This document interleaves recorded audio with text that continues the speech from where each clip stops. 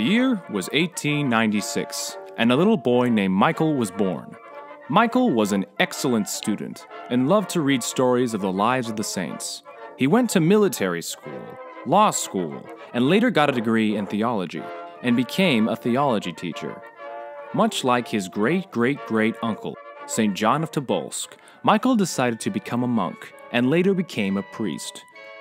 After becoming a monk, Michael's name was changed to John, which is why he is now known as St. John. In 1934, a lady met St. John on a streetcar in Serbia. He told her that he was in town by mistake. He accidentally got a letter addressed to another monk who was going to be made a bishop. When the lady saw him the next day, St. John told her the situation was worse than he had expected. He was the monk that they wanted to make a bishop. St. John protested that he couldn't possibly become a bishop because he had a speech impediment and couldn't speak clearly. But the bishops told him that the prophet Moses had the same problem and that St. John would be just fine. With that, they made St. John the Bishop of Shanghai. Because the communists had taken over Russia, many Orthodox Christians were forced to flee to China. St. John was grieved by the poverty of Shanghai. He rescued many abandoned Chinese babies who were thrown into dumpsters and left on the streets. He gathered sick and starving orphans and started an orphanage. The orphanage began with 8 children, but quickly grew and became the home of hundreds of orphans. Sometimes food was scarce, and once, during World War II, they ran out of food. When St. John was informed that there was no food left to feed the children, he spent the whole night praying. The next morning, a man brought a large sum of money as a gift for the orphanage. So the children were able to eat. St. John would pray all night long. He never slept in a bed and would always doze off in a chair.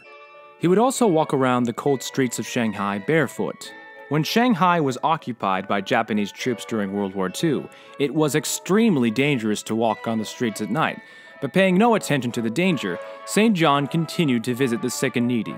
Once, during a battle in the middle of the night, St. John wanted to go to a church that lay just beyond the battlefield. The Japanese stopped him and warned him that he was heading off to certain death. Undisturbed, St. John went down quietly in the middle of the gunfire.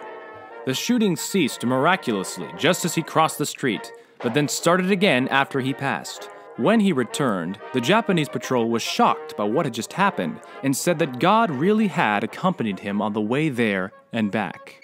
St. John had a voice teacher and her name was Anna. She helped him with his speech impediment. Now Anna was very poor. After each lesson, St. John would always give her $20. During World War II, she was badly wounded and had to go to the hospital. One stormy night, Anna felt that she was going to die and asked if St. John could come to give her communion. But the nurses wouldn't call him because the hospital had to be locked up and they weren't supposed to unlock the hospital doors. This distressed Anna, who continually kept calling out for St. John.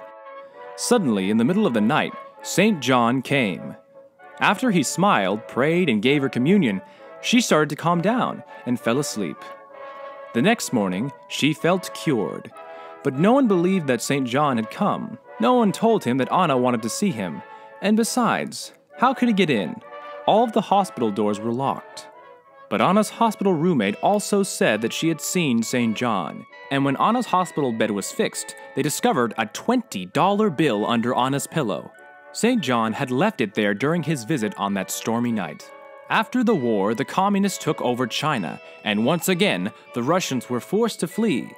St. John evacuated the whole orphanage and joined the Russian refugees in the Philippines. About 5,000 Russian refugees had to live in a refugee camp on the island of Tubabao.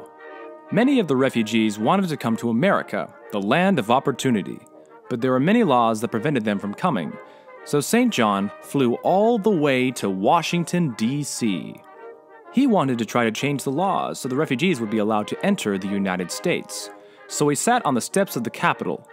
Now, St. John started attracting a lot of attention because he wasn't dressed like most people in Washington, D.C. He wanted to be noticed, and noticed he was, by a senator no less. But the senator was against allowing the refugees in because he thought it would be bad for the country. But after traveling to the Philippines with St. John, the senator changed his mind. He saw that the Russians were peaceful and resourceful people. and a bill was passed that allowed the Russian refugees to enter the land of the free and the home of the brave. After his American adventure, St. John was reassigned to Western Europe. St. John's reputation for holiness quickly spread among the Orthodox Christians, and even the non-Orthodox in Europe. A Catholic priest in Paris once said to a group of young people, "You want proof? You say that miracles and saints don't exist? Why, today there walks in the streets of Paris a saint, St. John the Barefoot." In 1962, St. John was reassigned once again, and this time he became the Bishop of San Francisco. He was given the responsibility of being in charge of building a big cathedral. But a lot of people didn't like St. John. Some were jealous of him, and others thought that he was just too strange and too strict. In fact, a group of people in his own cathedral took St. John to court and tried to sue him. They accused him of stealing money from the cathedral. It was a very sad time for St. John, who had spent his entire life serving others. But when the truth was revealed, he was proven innocent.